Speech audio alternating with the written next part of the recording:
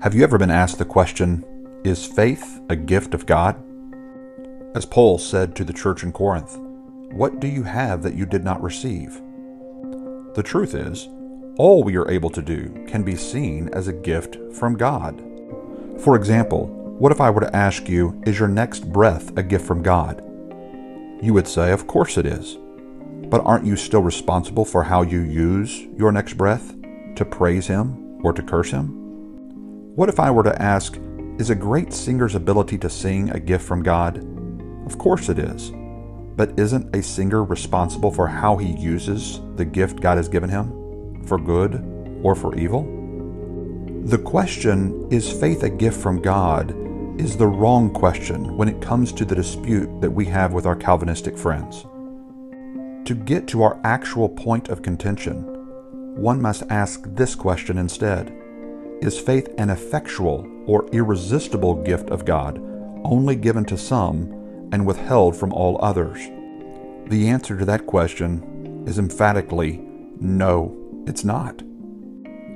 The Bible clearly teaches that all people are without excuse for their unbelief, but the Calvinistic doctrine teaches that mankind cannot believe unless God gives them an effectual or irresistible gift of faith.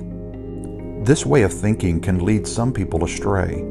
For example, one influential Calvinist who has now become an atheist gives this testimony. And with my Christian friends who try to convince me this, I say, listen, I don't know why you're trying to persuade me. Because your own Bible says it's a gift. That it's a gift, it's the work of the Spirit start to finish, it's a removing of a heart of stone and replacing with a heart of flesh. That is not something you can do for me. Yeah. So if it's true, we're both depending on the Spirit to show up. I'm literally in the grave next to Lazarus, waiting for to the hear waiting to hear my name. Yeah. And I'm going to lay in there dead till He shows up. There's a point where I said, you know what? Maybe God made me and fashioned me for destruction. Yeah, vessel for wrath. Because he says He does that. Jacob I have loved, Esau I've hated, for the good pleasure of His own will. That's right. And He receives no counsel but His own about that. And so there's nothing I'm going to be able to do to change His mind about it. So maybe it's all real and I'm just not chosen. Is Derek right? Could it be that he was created for destruction? Could it be that he was chosen for reprobation and that God really doesn't love him or desire for his salvation? Is salvation more like Lazarus being called from the grave, who has absolutely nothing to do with it, which the Bible never links to soteriology, by the way?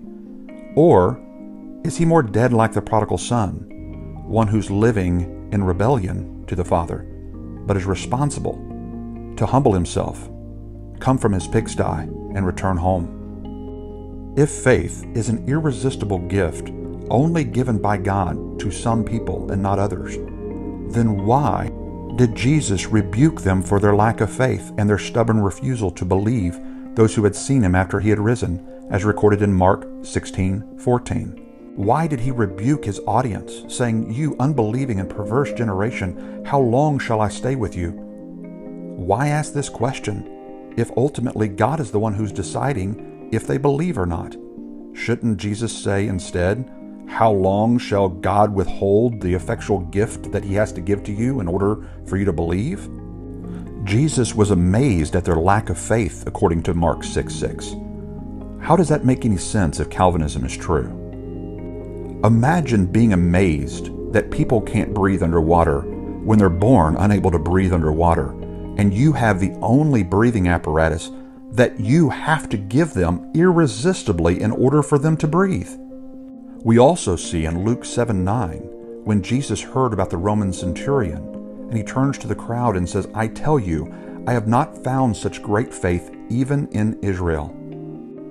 If I am the one responsible for giving this man his breathing apparatus, then why would I be amazed that he's breathing and the others who I refuse to give the apparatus to are not? The confusion comes from a misinterpretation of Ephesians 2:8 and 9. For instance, we read from Calvinistic pastor John Piper, quote, "So when Paul says, 'By grace you've been saved through faith,' and this is not from you, it is the gift of God," part of his meaning is that our faith is a gift of God, and it's a divine creation. It is the work of grace when we were dead. It is not from ourselves. Therefore, our faith is the mark of being chosen by God.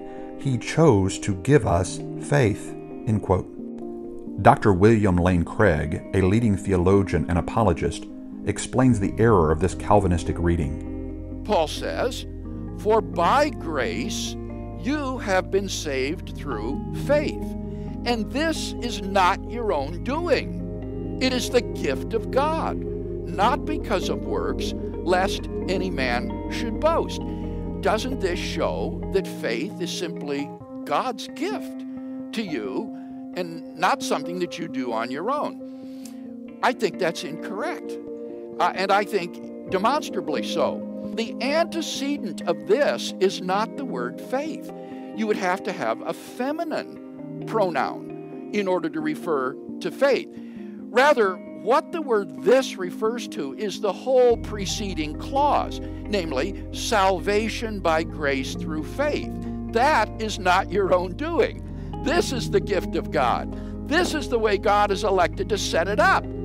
Most Greek scholars agree that on a grammatical level, it is doubtful that either faith or grace is the antecedent of tuto. It may surprise some to learn that even John Calvin agrees with this interpretation, saying, quote, "And here we must advert to a very common error in the interpretation of this passage. Many persons restrict the word gift to faith alone, but Paul is only repeating, in other words, the former sentiment. His meaning is not that faith is the gift of God, but that salvation is given to us by God, or that we obtain it by the gift of God," end quote. So even if we were to concede to our Calvinistic friends that faith in some sense of the word is a gift from God, in the same way that our next breath is a gift from God, or any ability that we have is ultimately from the Father, it simply does not ever say in the Scripture that faith is irresistibly given to some people and withheld from all others. The Bible says in Romans 10:17, faith comes from hearing the message, and the message is heard through the word about Christ. The Bible often speaks about God granting the ability to come to Jesus or to believe or to repent. But granting does not mean to effectually or irresistibly cause something. Never has. It never will. For instance, in Acts 11:18, they rejoice, saying, "Then to the Gentiles also God granted repentance that leads to life." Does that mean that all the Gentiles believed and repented? Of course not. It simply means that the Gentiles were given the means by which they too may repent and believe. As Paul explained in Romans 1:16, "For I am not ashamed of the gospel, because it is the power of God that brings salvation to everyone who believes, first to the Jew and then to the Gentile." Thus, God grants faith and repentance, first to the Jew by bringing them the gospel, and then to the Gentile by bringing them the gospel. As Hebrews 4:2 says, "For we have heard the good news, just as they did. They heard the message, but it did them no good, because when they heard it, they did not accept it with faith." No one lacks what is necessary for their salvation. God is not withholding the necessary gift of faith from some people, leaving them without hope of salvation. Paul taught us that those who perish only perish because they refuse to love the truth and so be saved.